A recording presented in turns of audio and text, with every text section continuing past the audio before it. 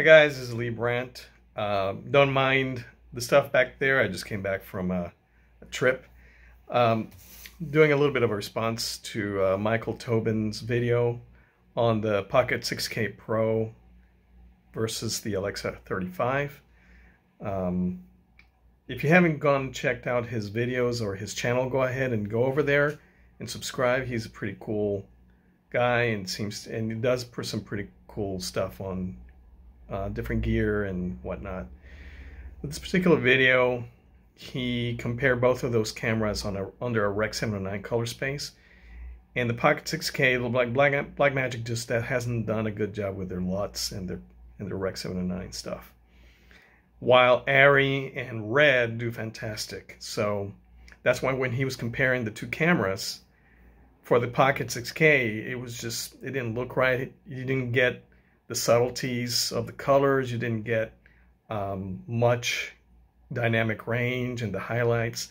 And I'm always contending that, hey, when you grade the Pocket 6K's footage under color management / wide gamut, you get more than 16 stops of dynamic range and you get a lot more color to play with. So I'm going to show you that, and then we'll see what happens. Hey guys, I'm here in DaVinci Resolve. I've got some a scene that I shot here. It's high dynamic range, like you see the window up here. So let me make this a little bit bigger. The window up here was at f90. So then I opened my iris until I made middle gray was f.4, which is somewhere around the top of my mom's hair. So that's 9 stops above middle gray.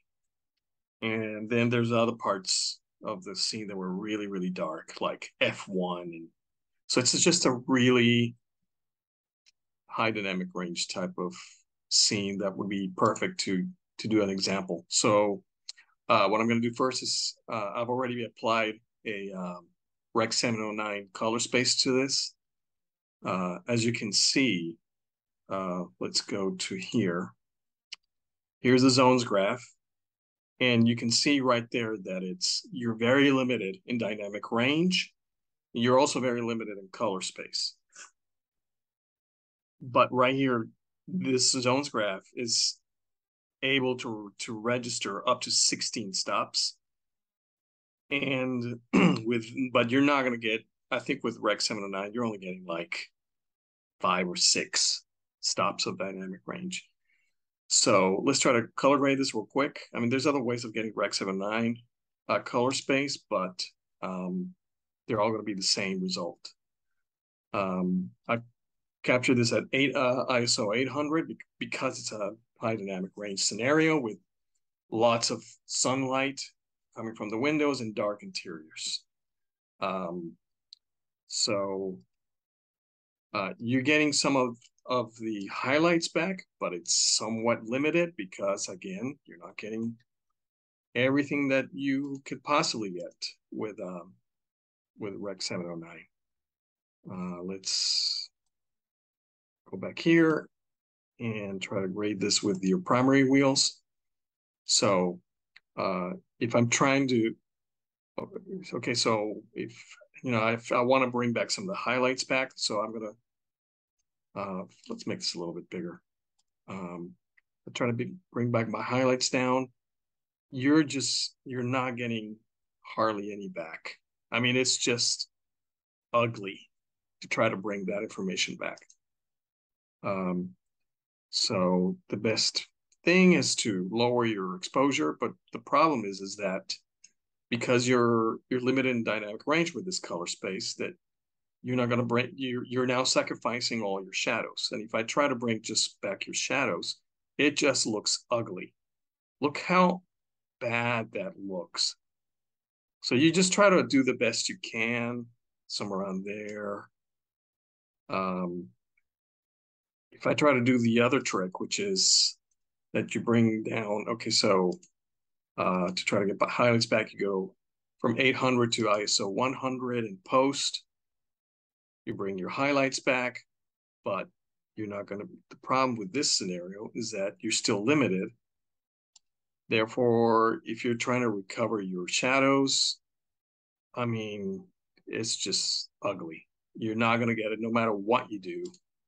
It ain't going to happen, even if you do it through your global exposure wheel. It's just not happening. So we're going to reset this node, and we're going to go back to square one.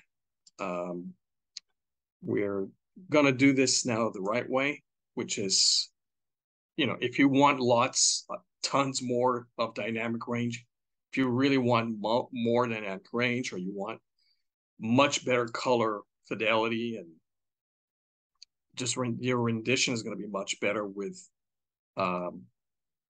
wide gamut. So the first thing you need to do is to go to color management. Once again, you hit at the bottom right, you hit the project settings wheel. This is going to come up, go down to the color management tab in the color science, change it from DaVinci YRGB to color managed, then uncheck the automatic color management.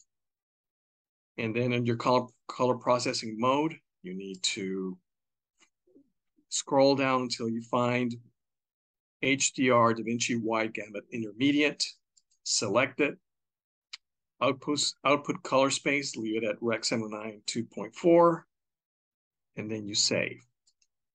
And you are going to see immediately a change. Now, if I wanted to color grade here with my primary wheels, it's still all very ugly.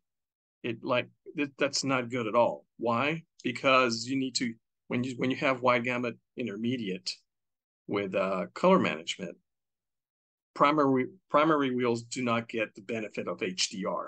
So you need to color grade with your HDR wheels. So let's reset that. Go to HDR, and now you can see. In fact, if I do this, now you're getting all 16 stops right here in the zones graph. That's how much latitude you're going to have. So if we go back to the actual wheels, and I'm now trying to go up, and you can completely see the difference. It's night and day. Like, it looks quite amazing. I mean, thinking about the fact that there's so much dynamic range that you have to play with here.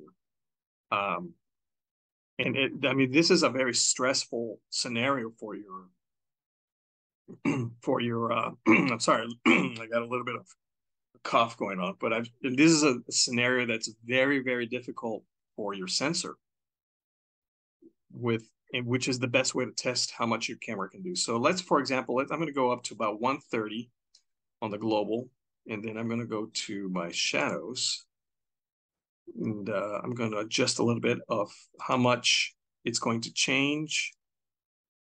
I'm happy with that. I'm going to bring up the shadows. I could go really high, but I'm just going to, that's pushing everything, but I'm going to leave it about right there. Yeah, right there. And then I'm going to work a little bit on my my highlights, just to bring it back a little bit.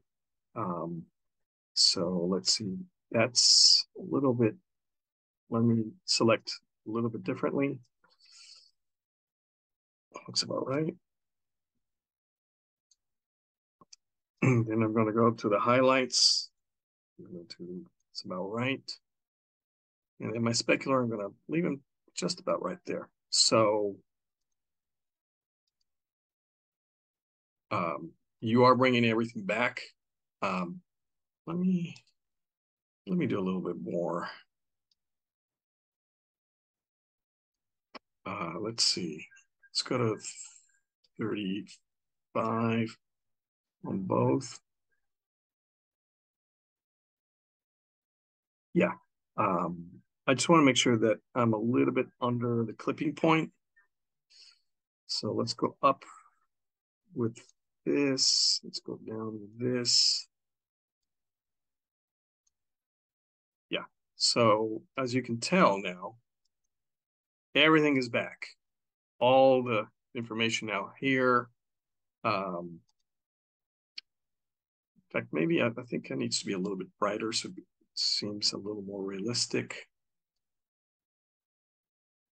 Yeah, that's fine.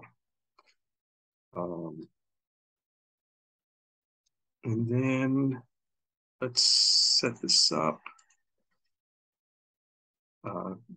Once more, I'm going to go back to my. So that looks great. That looks absolutely amazing. It's a lot of dynamic range. Your colors are much better handled.